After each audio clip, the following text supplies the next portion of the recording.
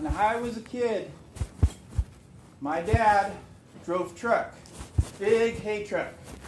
And every so often, we got to go on it. If we were lucky, and if we were ready. Ready in my family had a rule.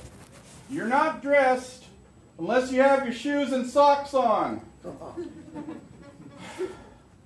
So I'd come up, shirt, pants, everything ready, except I couldn't get the darn socks on. So I'd say, Dad, can I go? And he'd go, I don't have time to get you dressed. And it made me laugh a little, because I was mostly dressed, I thought. So one day, I decided I was going to stop being mad at my enemy, and I was going to play, have fun. So I snuck out, because I didn't want to wake up my brothers and let them have the turn to go with Dad.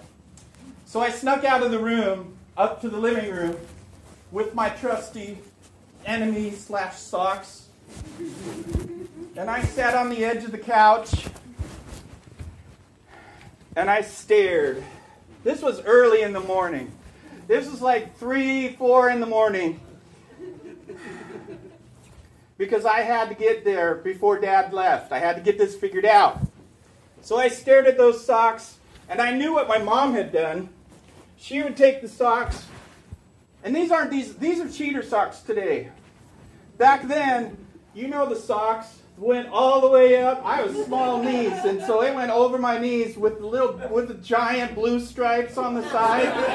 Yeah, these were scary socks. Man. So I did what my mom did. I started bunching up the sock, and I got all the way down to the toe, and I couldn't stretch it out, and I couldn't do anything down there with my hands anyway.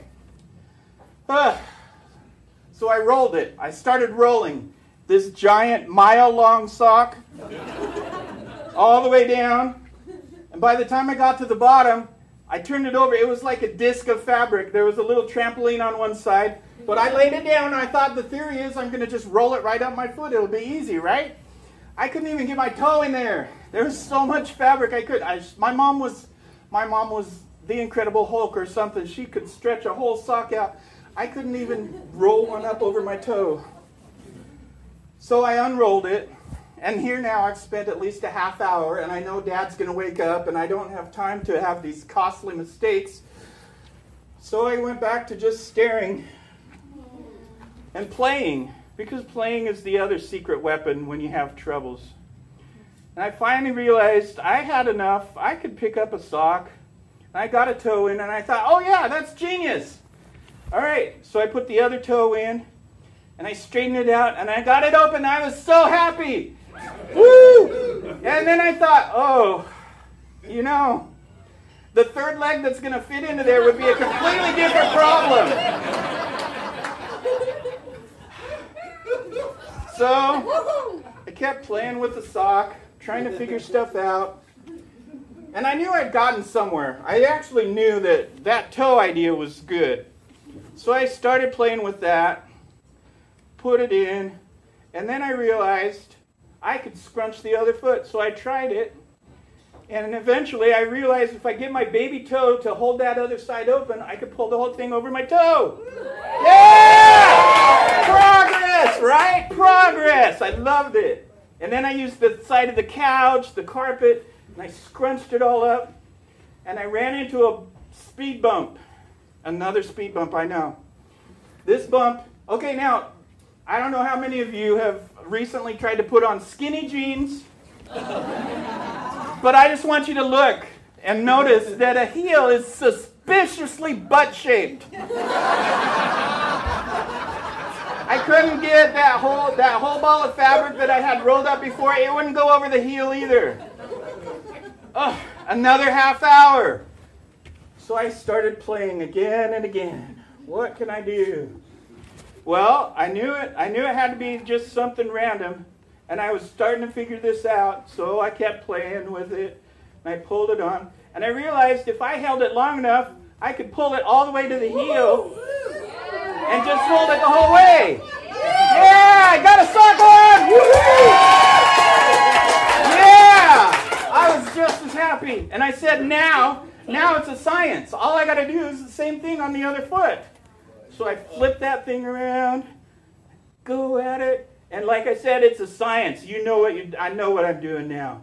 You put one toe in, you put the baby toe in, you pull it up. Oh, wait, whoa, whoa, whoa!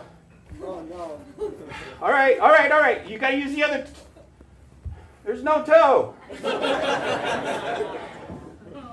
Well, now I'm done. I'm tired of all the speed bumps. And thankfully, for whatever reason, my baby toe on the other foot itched. So I started scratching it. And I realized after I got done scratching it that I had built a toe. Yeah! Yeah. Who says non-GMO? So I did it again. Now let's see if the science works with the fake toe. Stretch it all out. Get the fake toe in there. Get the right side of the baby toes in there. And you pull it on, same as the other. Yeah! Yes! Yes! So I run down to the hall, down the bedroom, pull on my pants, pull on my shirt, slip on my shoes, and I'm hearing Dad's alarm. I hear him walking down the hall, and we meet at the front door. And I say, Dad, I'm ready to go. Can I go with you on this trip? And he says, it's a 2 or 3 day trip. I can't take anybody this time. I was sad for about half a second because, and this is the only way I remember this story, is giant, all caps letters, first entry in a brand new journal. Today, I learned how to put my socks on by myself!